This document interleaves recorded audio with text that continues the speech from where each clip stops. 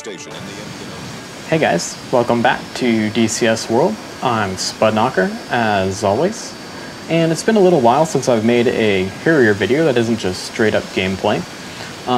And got inspired to make a quick video here because on Hoggit I saw a little bit of confusion on whether or not FLIR on the HUD is implemented, and a little confusion about how to actually get it onto your HUD.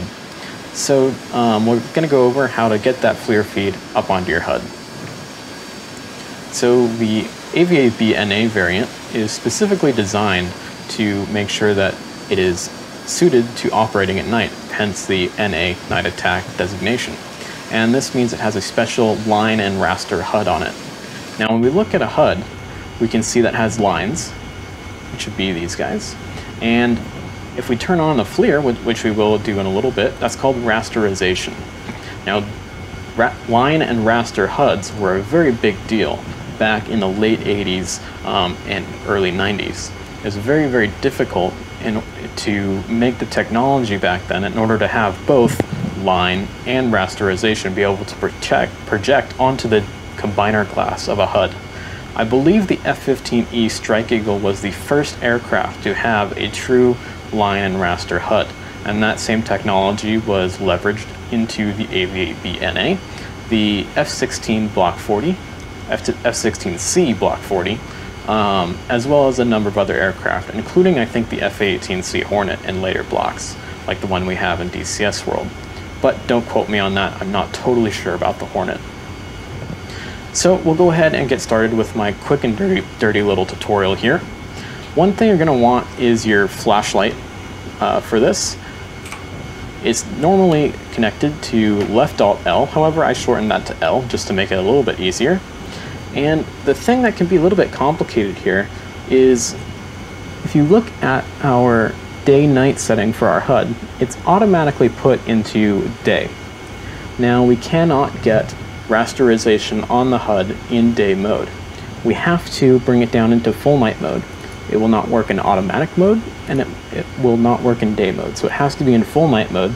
So bring that switched all the way down into night. And then we'll take a look at the key bindings we need to set in order to get the rasterization onto the HUD. So we'll go ahead and pause this guy. We'll bring up the adjust controls, and we'll go ahead and quick select the sensor select buttons. So sensor select, and other terminology for that might be the castle switch. That's the kind of castle looking switch that's on the stick of the Harrier, the Hornet, the F-15E, other jets of that nature. So I believe there's even one on the A-10 as well.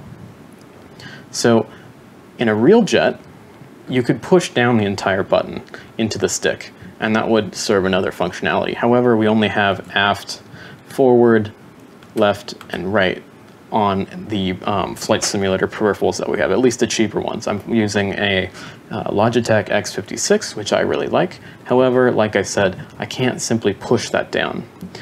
But we have 5 functionalities for our castle switch, or sensor select switch. And one of those, the one we can't actually model in our cheaper peripherals, is the one that we need in order to put rasterization onto our HUD. So I actually used a modifier. Oops. I actually used a modifier and simply used my modifier on my stick and aft on a sensor select button. And that way we can just model that in a way that makes sense to me, because just modify down and aft. So that makes sense to me. And then once we have that done, it's very simple to get the rasterization onto the HUD. So we'll jump back into the cockpit, and we just simply hit that sensor select switch down, and boom. That's all there is to it. We can turn it on, we can turn it off at will.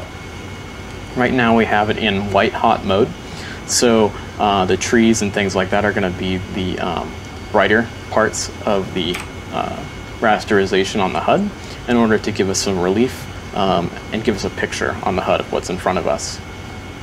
Now if we hit sensor select right, we can bring up the HUD onto one of our FLIR onto one of our MPCDs. We can also, if we hit that sensor select right again, we can turn it into black hot mode, which, as we can see, in a very dark environment like this, really isn't going to help us much because it's just going to give us a big white square. So white hot mode is definitely going to be the mode that you're going to want to be in the most, especially at night. If you're in the desert on a bright day, you may want to turn on black hot mode, maybe find a little hot spot in the desert a little bit easier, but for the most part you're going to want to stick with white hot. Now you can, of course, deselect out of that FLIR video on the MPCD and still have your FLIR up on the HUD. So the next thing that I wanted to point out is, I believe this was a rather new addition to the Harrier, but our NVG have a gain up and down select switch again. Or now it has one. I believe this is relatively new, or maybe I'm just being dumb and just found it, but I figured I would point that out to you guys. So we'll go ahead and take another look at our controls, and we can see that it's called NVG brightness up and NVG brightness down. I put this onto my keyboard up and down buttons because we're not going to be using the up, down, left, right keys for flying if we have a nice HUD task like I'm using now. So it makes sense to me to have that be up and down on my keyboard. So that's all I wanted to bring up today. I hope I cleared up some misconceptions, and hopefully you guys can get to fighting at night much better in the Harrier, which it was designed to do.